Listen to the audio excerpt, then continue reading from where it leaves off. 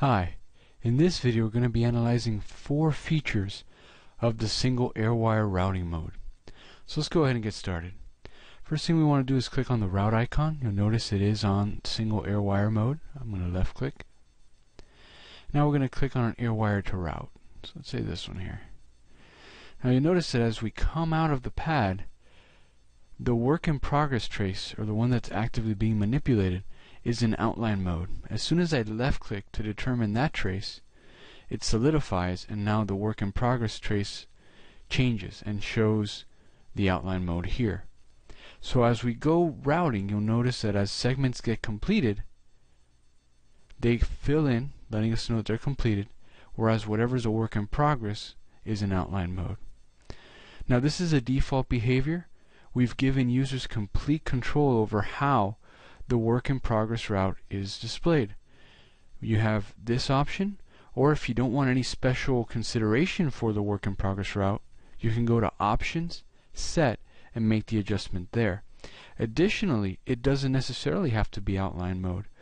You can use the various fill styles that Eagle supports in order to customize the look and feel of the work in progress route to your preferences. So let's look at some of the other features here. You'll notice that right now I'm working with a 45-degree bend style.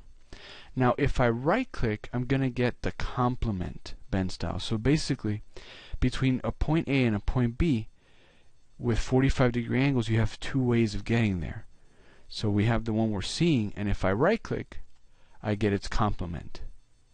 So you have full control. If you wanted to go from the other way, you can just right click and pick the very specific bend that you want.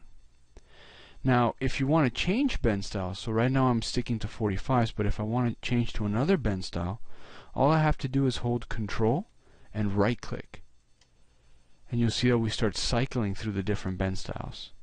So we have this one, which is a rounded out. If I pick the next one, another rounded style, spline. Now we're back to 90, and we're back to 45. So just hold Control and right click, and you can cycle through the various bend styles. Now another thing that's interesting is that Eagle gives you the ability of a feature similar to AutoCAD's ortho, where you can maintain direction of a line even though your mouse cursor may deviate from it somewhat.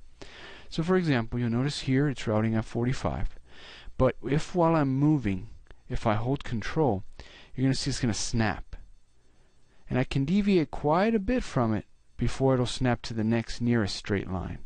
So it's like a smart ortho feature. And you notice I can, like I said, I can deviate a little bit. I'm going to zoom in so we can see the deviation more pronounced, and it's going to maintain the angle.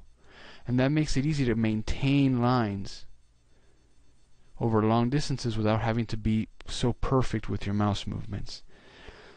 So, and the second you want to return to normal mode, you just let go of the Control key. So using these tools, you can quickly and effectively get all of your routing tasks done.